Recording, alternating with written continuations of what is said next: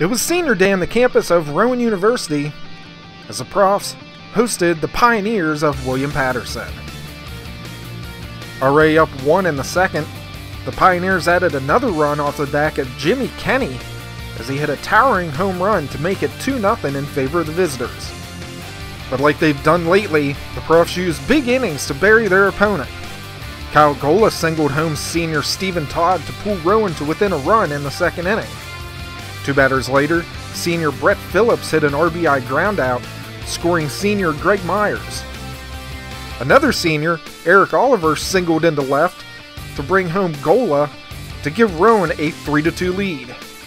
They weren't done there, as head coach Mike Dixon pulled off the old double steal as Oliver would come in to score. In the fourth, Mendel ripped a 2 RBI double into center field, scoring Gola and Phillips to make it 7-2.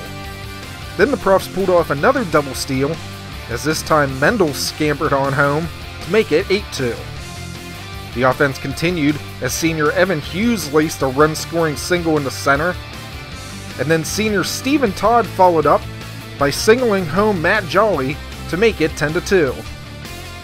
Phillips got a pair of 2-out RBIs as he singled up the middle, scoring Hughes and Todd as Rowan would take a 12-2 lead. Prof starting pitcher Brad Machinsky settled down after the second inning as he fired 7 to pick up his 3rd win of the season. He allowed 7 hits, 3 runs, 2 which were earned, walked none, and struck out 4.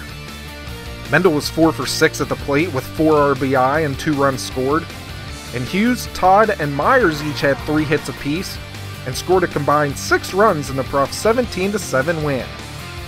Rowan improves to 21-13 overall and 9-4 in the NJAC. Due to weather delaying the start time for Game 1, Game 2 against William Paterson will be played tomorrow, with the first pitch slated for noon.